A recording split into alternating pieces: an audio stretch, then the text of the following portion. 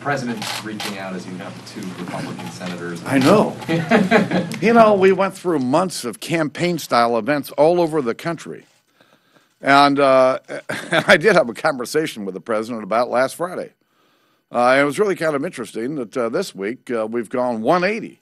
Now he's going to, after being in office now for 4 years, he's actually going to sit down and talk to members. I think it's a sign, a hopeful sign, and I'm hopeful that something will come out of it. But if the president continues to insist on tax hikes, I don't think we're going to get very far. If the president doesn't believe that we have a spending problem, I don't know if we're going to get very far. But I'm optimistic.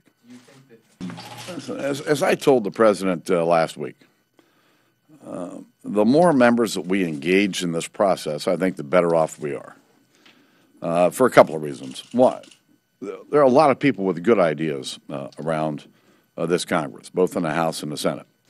And secondly, if you're ever going to pass a major bill that will begin to address our spending problem, we're going to have to grow this support. It's going to have to be an organic process.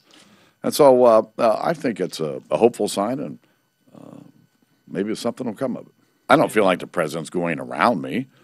If you look at all the presidents I've worked with in the years that I've been here, these presidents have engaged the leaders and members on an ongoing basis for some time.